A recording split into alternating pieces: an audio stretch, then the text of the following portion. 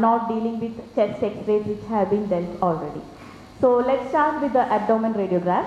We all know that common indications are intestinal obstruction, suspecting bowel obstruction or perforation. And the views commonly, if you suspect an intestinal obstruction, definitely these two views should be taken. A supine AP view of the abdomen and an erect AP view if the subject is able to stand to detect the fluid level. If the subject is very ill, cannot stand for the X-ray projection, a supine AP, and you should definitely include a chest radiograph too. So I would like to have a good response from the audience. I am not sure whether there are postgraduates here, maybe practicing doctors. So you can respond to the radiograph. So I have given the diagnosis already. This is small bowel obstruction. So the first image showing multiple air fluid levels, dilated bowel loop, multiple air fluid levels. And the next one also showing multiple air fluid levels. This is suggesting small bowel obstruction. So can anybody describe like how you can be sure that it is small bowel? Okay. So you can see dilated bowel loop with multiple air fluid levels. Here also, these are radiographs of two different patients. They came with abdominal pain and distension and clinically suspecting intestinal obstruction. So can anybody just say how you are very sure that it is a small bowel and not a large bowel? So our conventional teaching is small bowel loops will be centrally placed. Centrally placed. Most of them are centrally placed. Any audio problem? Okay. So and there are multiple air fluid levels also. So small bowel loops when dilated are usually centrally located. And you see here, this is also small bowel, but not very much centered. You can see that this is more peripherally. You may confuse it with a large bowel. So how can you differentiate? Well, be sure that it is small bowel and not a large bowel. You may think this is a transverse colon which is peripherally located. So how to be sure? Look for the mucosal folds. Yes, please be loud. Please respond. This is the mucosal folds. You can see that they are seen through and through. The mucosal folds are seen through and through, which is the valvulae conjunctus of the jejunum, which is diagnostic of a jejunal loop. So we are sure that it is a jejunal loop and it is a small bowel obstruction, though it is peripherally placed. So the classical teaching is small bowel loops are centrally placed, but in a very much dilated small bowel loop, you can see it in the periphery like this, which may confuse you whether it is a large bowel, but then look for the mucosal fold. When you see it through and through the valvulae conjunctus, you can be sure that it is small bowel. So here also two radiographs showing small bowel obstruction, but there is clue here and also there is a clue here. So can anybody identify the clue? Here, this is a pediatric radiograph. Anybody got that? See the bowel loops are, this is a supine AP view, supine, that is the radiograph taken on the subject lying down. So you are not seeing the air fluid levels. There are multiple bowel loops dilated. You come down and what is this? Yes? Yes, you got it. What is it? That is the clue. What is it? A bowel loop is seen well below the pelvis at the inguinal region. So it is a, yes, inguinal hernia. Inguinal hernia. So that is the cause for the bowel obstruction here. So an inguinal hernia causing bowel obstruction. You are not seeing the air fluid level because it is an AP view, not an erect view. Only in an erect AP view you will get air fluid levels.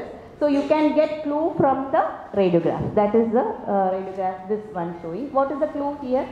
It's very subtle. I'm not sure whether you can see there are some surgical stapler shadows here. Hope you saw it. Okay. So these shadows, that means there is a history of surgery, and probably here you can see the air fluid levels, dilated bowel loop, small bowel obstruction. So this may be a post-adhesive small bowel obstruction. This subject had undergone low anterior resection for CA rectum. Then there was ileostomy also. Then the ileostomy closure was done, and later presented with abdominal distension and pain, and the radiograph suggested bowel obstruction. CT was done later to confirm. And again, you need, even though we get clues like this, we want to know about the, to confirm it by CT, and also to know the other ancillary findings, we need to go for contrast CT scan. So here it is labeled as large bowel obstruction. This is the large bowel. So again, how to differentiate, as I have told you before, the mucosal fold. Are you seeing the mucosal folds? What is the difference? Yes, they are incomplete. They are not through and through, not passing through and through. That is the haustral fold of the colon, and the colon is dilated till this level, left upper quadrant. Here there is a cutoff.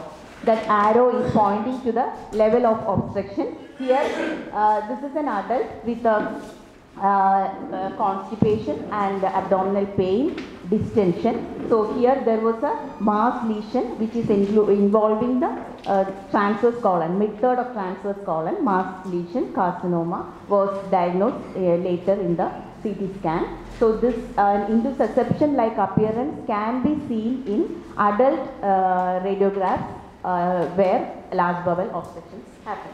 So next is also large bowel obstruction. So any clue of the cause for large bowel obstruction here? Yes, good. That is volvulus.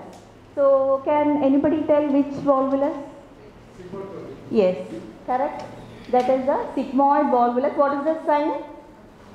Coffee bean sign. This is the bird beak sign. So sigmoid volvulus often seen in the elderly people, and the twisted bowel, volvulus means there will be a twist along the mesentery. Twisted bowel occupies the twisted sigmoid colon occupies the right upper quadrant usually, and this may be the only bowel loop which we may see. So this was two cases, and this are also volvulus cases. What do you think this is? This one? That's also volvulus. Which volvulus? This is, so these two are seen with the apex in the left upper quadrant. So this is sigmoid volvulus again, but this is cecal volvulus. So the classical teaching is cecal volvulus will be usually towards the left upper quadrant. Cecal volvulus will be towards the left upper or the midline, or towards the pelvis which crossing the midline. But here, like here you are seeing it the left upper quadrant. So definitely this is cecal volvulus, and you are seeing some bowel loops above that. They are the transverse colonic loops. Transverse colonic loops are seen above, and dilated loop towards the left upper quadrant. This is cecal volvulus, that is definite. But here the classical teaching is sigmoid will be towards the right upper quadrant, but here you are seeing it towards the left. And a clue here is that you are not seeing any other bowel loop upper, like superior to that dilated loop. Here you are seeing some loops above that. Here there is no loop, only some loops are seen here. So that is a northern exposure sign. No exposure sign. That means there are no bowel loops there. That is also suggesting a sigmoid volvulus. So again, volvulus can commonly affect sigmoid and the cecum, and they can cause large bowel obstruction, and the clues you can definitely diagnose by radiographs. There are many signs as we have seen. These are also some bowel loops which you may feel it as abnormal. They are floating bowel loops due to ascites. Good, that is due to the ascites. Very gross ascites was there. This is a compressed bowel loop. Only one bowel loop is seen in the midline and a few smaller one here. And both sides it is very much opaque, as if something is occupying. What can it be? That is an enlarged liver, an enlarged spleen. There was a large hepatosplenomegaly here when a CT scan was done, and that was compressing. So the abnormal bowel loops need not be obstruction always. There can be other causes like this. Here is something which is very common and familiar to you. Air under the diaphragm, suggesting pneumoperitoneum. This is a large pneumoperitoneum with air fluid level. So let's see this case. This is a pneumoperitoneum, some features. So when you are suspecting pneumoperitoneum and you are asking for a chest X-ray, erect, you should ask for a chest X-ray, erect view, abdominal X-ray, erect if possible, and make the subject sit for about 10 minutes so that gas will rise to the top of the peritoneal cavity and it is seen outlying. And abdominal X-ray may be challenging. There are many signs. We will see these signs: cupola sign, Wriggler's, loosened liver, football sign. So we will see. Just have a look at the signs. What is this one? Any sign? This is the subdiaphragmatic air. This is also in the air outlining the liver. That is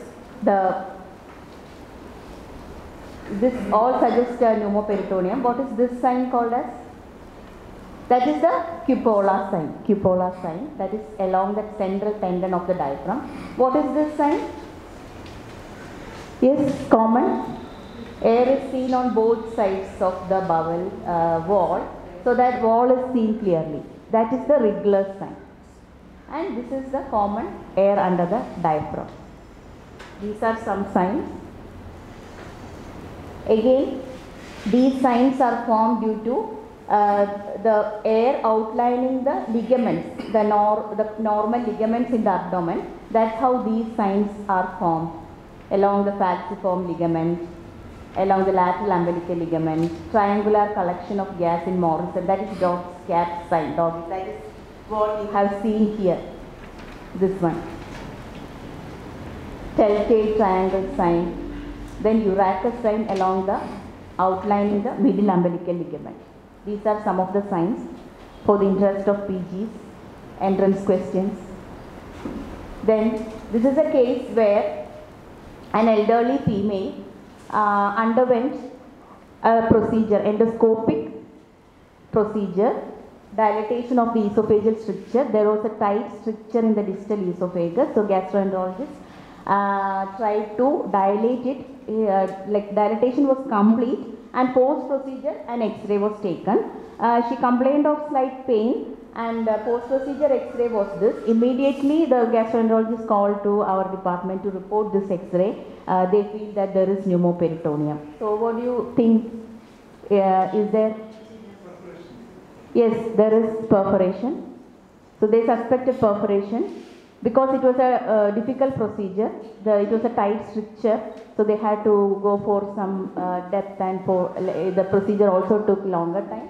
We also suspected a perforation and pneumoperitoneum. There is gas outlining under the diaphragm, both sides. Is there any doubt? Anybody having any doubt? Yes, it can be cheladity. So because we are seeing folds also, mucosal folds also, we had a second thought whether this is just a dilated loop, okay, and this is also a dilated stomach. So we also told, not 100% sure, we have to go for CT scan. CT scan was done, and it was not a perforation. It was a dilated bowel. The bowel was seen anterior to the right lobe of liver, cheladity syndrome like appearance. There was no prior CTs done, and the stricture esophagus was also endoscopic diagnosis. So she didn't undergo any axial imaging before. So that was a new finding, and this was a slight dilated stomach post procedure. So post procedure, post endoscopy air some little amount of air is normal. There can be dilatation of the stomach also, that can be normal. So be careful on reporting, and always you can ask for next imaging. And conventionally is not the final modality. You can go for the next modality. So that is called as pseudo-pneumoperitoneum. These are the causes. Basal linear atelectasis, pneumomediastinum, chillarity, gas within skin folds, subdiaphragmatic lipomatosis, properitoneal fat strike, diaphragmatic undulations. So this is also a case of pseudo-pneumoperitoneum. Can you describe the findings, anybody? Chest radiograph. You can see many air lucencies in the subcutaneous planes. This is surgical emphysema, and there is, yes, there is pneumomediastinum. You can see the air outlining the right heart border, also along the left heart border, and slightly outlining the diaphragm, making a partly continuous diaphragm sign. And this can be mistaken for a pneumoperitoneum. That is why that one of the causes for pseudo-pneumoperitoneum is pneumomediastinum. A case where there is severe surgical emphysema, pneumomediastinum, even pneumopericardium can be there in some cases, which can mimic pneumoperitoneum. So you have to be aware of all these conditions. So talking about abnormal air, this is another abnormal air that is already marked, pneumobilia. Can you identify here? So how can you, is there any other possibility for this air? What else can it be? That I will show you in the next slide, but just to remind. Yes? Yes? Gallbladder, emphysematous GB, cholecystitis, gallbladder perforation, and another one close to that. All these are correct. Very good. Next, one more common, very sick patient, morbidly ill, signs of necrotizing infection in the colon, intestine, enterocolitis, portal venous gas. Okay, that also can mimic this. So how to differentiate? You can see the gas air lucency here in the right upper quadrant in the region of liver, that is pneumobilia. Whereas this is also air lucencies, branching air lucencies in the right upper quadrant, that is portal venous gas. So how to differentiate? Portal venous gas will be seen more peripherally, branching pattern more peripherally, whereas pneumobilia more towards the center, because the bile flow will push the air towards the hilum of the liver. So you will see it more centrally, pneumobilia, whereas portal venous gas will be more outer, okay, and branching pattern. Of course, you are speaking from the image point only. There will be a patient in front of you, so you always can have a clinical, and you will have a clinical diagnosis in your mind. Correlating with that, you will definitely get the answer. So as somebody told, this is an emphysematous cholecystitis and GB perforation, which will be seen in the right upper quadrant. This is slightly towards the midline and towards left side, because there was a difficulty in positioning the patient, a very sick patient. That was what written in this one. This is a image is taken from the net. What is this? So we have come to the radio opacities. Now we are leaving the air lucencies and coming to the radio opacities which we come across. What is this? What can it be in the right upper quadrant, in the region of liver? Yes? Gallbladder calculus, cholelithiasis. Or if you are searching for foreign bodies also, like you are searching for, sometimes abdominal radiographs may be asked in pediatric patients especially, or in adults to search for foreign bodies. In such cases, you will come across such radio opacities also. So based on the locations, you can identify, you can diagnose where it is. This is the pancreatic calcifications, which is seen in an obliquely placed manner along the midline and towards the left side. very coarse and calcifications. So can you identify something here? I have marked already. There are multiple dilated bowel loops and it is a closer view. See, an umbrella like thing, that is a IVC filter, which is now, because of the advanced interventional procedures, IVC filter is placed in subjects who are diagnosed with deep venous thrombosis to prevent the thrombus from migrating to the heart, migrating to the pulmonary circulation. IVC filters are kept just above the, just at the justa renal site. It is placed in the IVC. Okay, so that is the IVC filter. Because you may come across such more innovative opacities in the practice nowadays. More and more intervention procedures are coming up. Can you identify something here? This is a post-surgical case. Chest with the upper abdomen is seen. You are seeing an abnormal opacity here. What should you suspect? And adjacent to that, there are some linear lucent-like opacities also, and there is a crumpled thread-like opacity. Post-surgical patient. Yes? Yes? Do you suspect foreign body?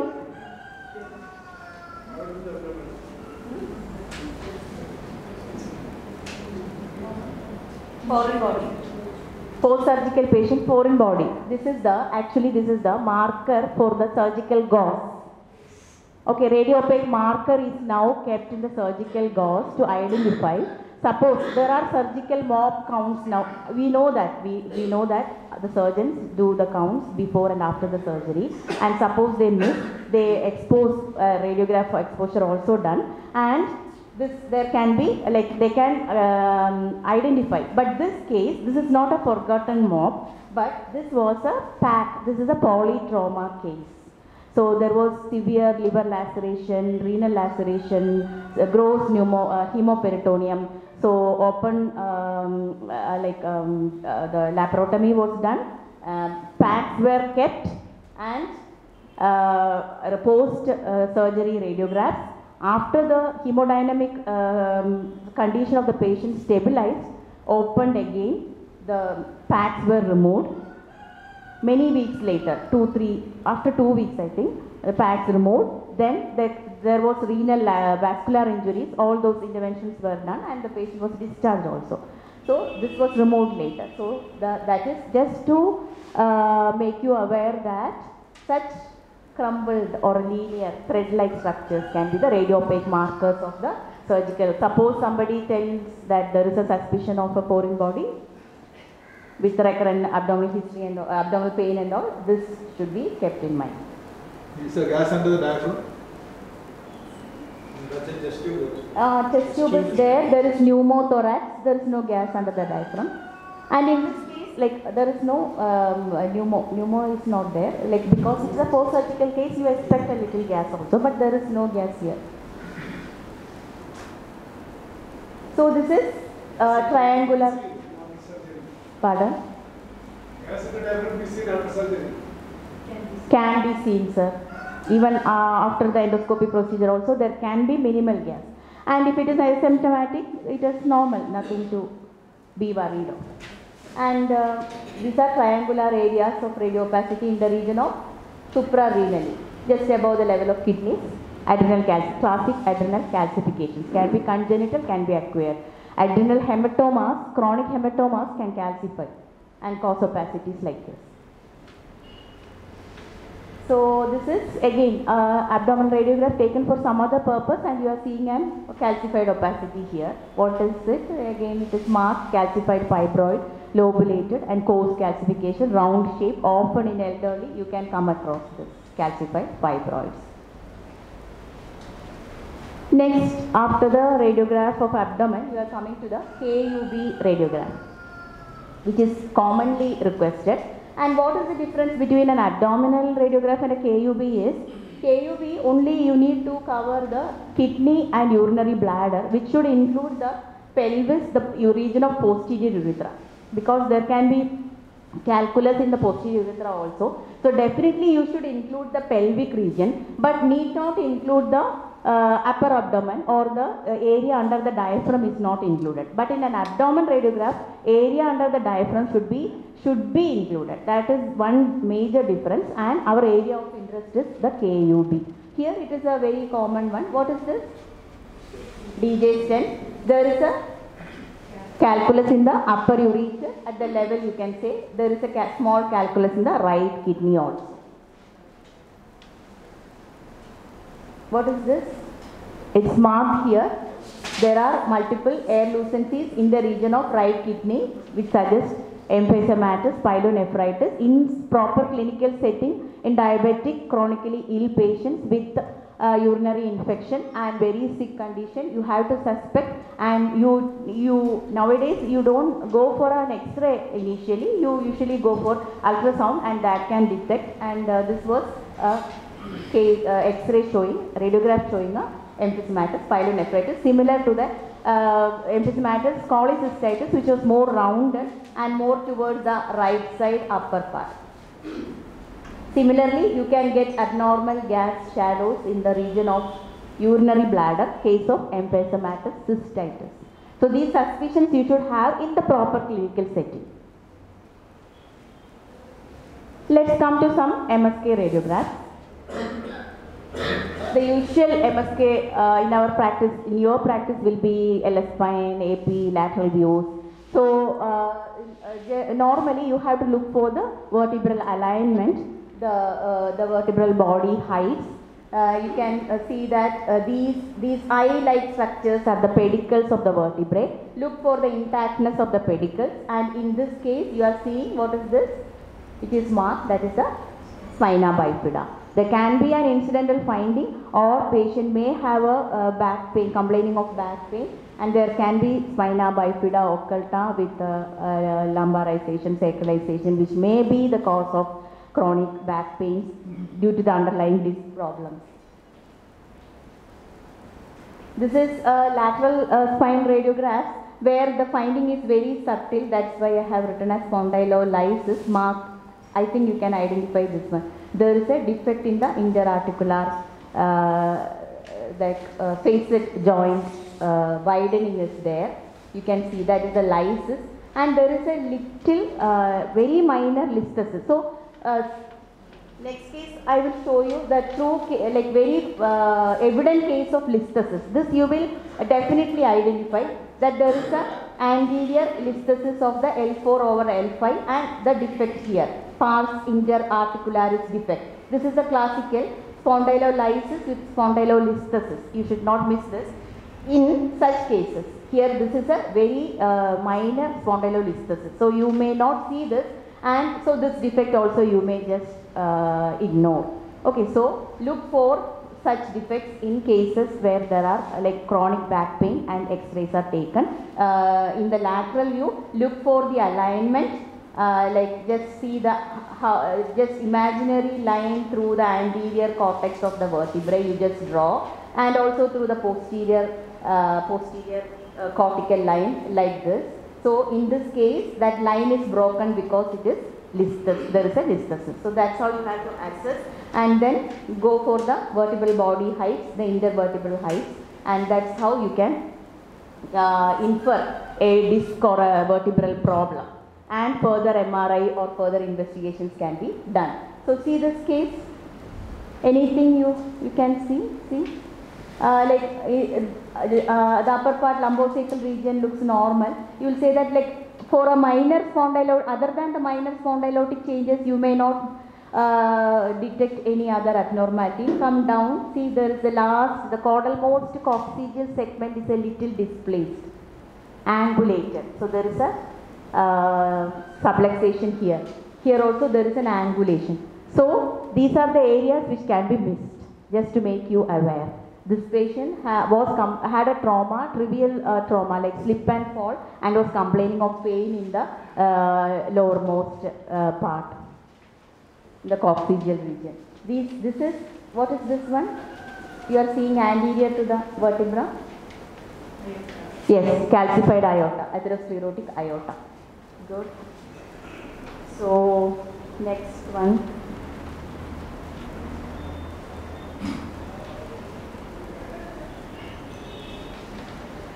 Okay, so now coming to the cervical spine X-rays. I have already marked. Can you identify the finding? See, there is diffuse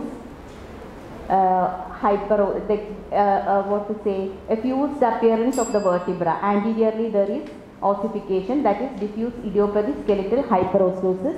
This patient complained of stiffness and restricted movements of the neck. So that's how these patients present and look for such abnormal ossifications. This often can be confused with OPLL. See here, there is a sclerotic line here, C23 level, that is the ossification of posterior longitudinal ligament. Often these you may see in the common practice. This is OPLL. So diagnose this. Definitely there is a fracture and dislocation or subluxation. What is this fracture called as? What is the remarkable point you are seeing in the spine is fused.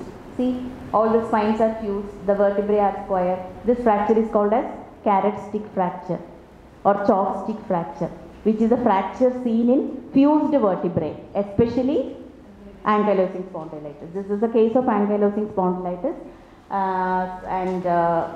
even in OPLL or a dish, it can chronic and end stage cases it can cause fused vertebrae and such fractures can occur. So that is a carrot stick fracture. Again, this is a radiograph of the neck, but not for the cervical spine. In a child usually taken. What is the abnormality you are identifying? Can you identify anything in a child? Yes? Yes, that is a large. You can see an opacity here, which is very smoothly indenting on the air column, nasopharyngeal air column, and obstructing. That is why the child snores and sleeps with an open mouth. That is the adenoidal hypertrophy. So neck X-rays can be often asked in children. That is soft tissue neck X-ray to identify that is lateral view. The other one are for the bones. Again, another case of a heterotopic ossification, like abnormal bone densities in the soft tissues. This was a case of a 22-year-old male with a seizure disorder on multiple anti-epileptic drugs, almost bedridden, and came with encephalopathy recently. And because of the pain in the hip and elbow, X-rays were done and see flowing opacities like this, dense calcified opacities. They are heterotopic ossifications, can be unknown cause or acquired also. The close DD is myositis ossificans. That is abnormal ossification in the subcutaneous.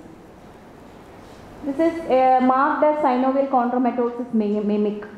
Obviously, you can see some foreign body, loose body-like appearance in the left hip.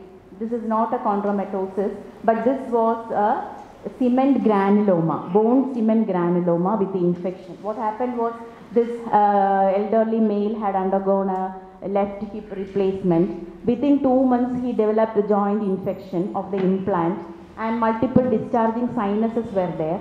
Then he came to our hospital and the infection was identified.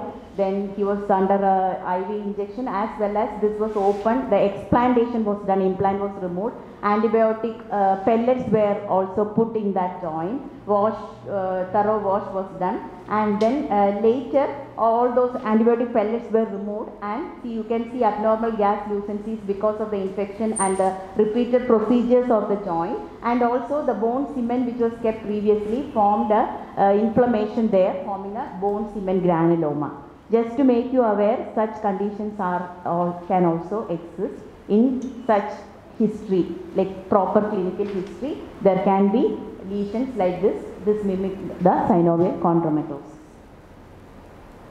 This is a pelvis X-ray showing a right hip prosthesis along with features in the bone suggestive of Paget's disease, that is coarsened bony trabeculae and mixed loosened and sclerotic areas suggesting a Paget's disease, prominent iliopectineal line. What is the close DD in such a sclerotic coarse bones in elderly? Yes, meds from prostate. Yes, prostatic meds can be the close DD. Good. This is a child X-ray, right hip pain with limping. X-ray was done. Hip joints normal. What else can you see? Spot up. Yes, osteoid osteoma. A sclerotic area with a central lucency, the nihilus. So the hip pain was a complaint. So include the for the hip and the pelvis, we include the upper femora also, and abnormality was here. This is another pelvis X-ray to look for the implants on both hips. Any incidental finding you can see? There is a hernia, inguinal hernia, having some radiopaque objects. I mean marker-like opacities. So this can you can confuse it with like in an LS spine X-ray also you may get this. So you just have to ask the patient about the history of any surgery, any mesh kept. A classical X-ray or hands of a rheumatoid arthritis patient, where you can see that there are peri-articular osteoporosis. The carpal bones are all very much closely spaced with multiple lucencies over it, and all the interphalangeal joints are showing peri-articular osteoporosis. Diagnosed case, and in advanced cases there can be deformities. You can see there are some deformities here, not the classical ones, but she is developing some deformities. Just to show some common X-rays. This is a 17 teenager who is diagnosed with juvenile rheumatoid arthritis. Advanced arthritic changes on the right knee with a loss of joint space, including both the medial and lateral compartments. Here also there is loss of reduced joint space, but here it is almost ankylosed. And there is severe osteoporosis also, peri-articular osteoporosis, JRI. This is a trauma case. I am showing you two views with pain, trauma and pain in the foot. This looks very normal. Can you see anything abnormal here? See the second metatarsal? There is a fracture. There is a thin line, thin lucency with a slight, almost undisplaced. So you can miss this if you see only one view. That's why I showed you. So usually anterior, lateral and oblique views are taken. So all the joints, all the musculoskeletal X-rays usually should should have 2 or 3 views to identify the abnormality. So this is a hairline fracture, and sometimes in case of trauma, immediately after trauma you may not see the hairline fracture. After walking and after applying the pressure load on the weight on those foot, this may get displaced and later X-ray will show if you missed in the first X-ray. The last slide, again a patient with a foot pain, edema, ulcer, chronic ulcer and edema like cellulitis, clinically cellulitis, wanted to rule out osteomyelitis. X-ray was done. There is no feature of osteomyelitis here, bones are normal. You can see some opacities here in the soft tissue. This is a finding which you usually get in chronic cellulitis. The subcutaneous tissue gets thickened and there can be the usual loosened appearance of the subcutaneous fat will be replaced and will be hyper like this. So this is a case of cellulitis, no osteomyelitis. And there can be vascular calcifications also. Thank you. These are some of the radiographs.